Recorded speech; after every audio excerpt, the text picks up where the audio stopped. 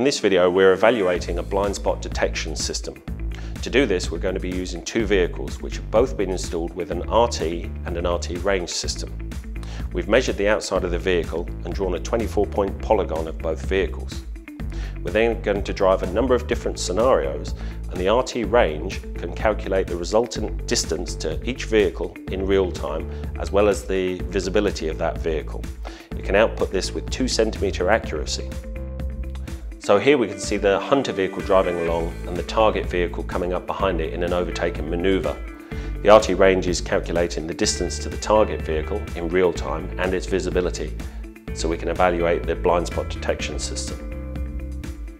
The RT range can produce a host of real-time measurements, including the distance to the target vehicle as well as the bearing and the visibility of it. When evaluating blind spot detection systems, the key points of interest are the accuracy and repeatability of the system. The test is going to be conducted many times with many different scenarios, and the RT range delivers its accuracy consistently. This is one of the reasons why specialist manufacturers all around the world trust the RT range system.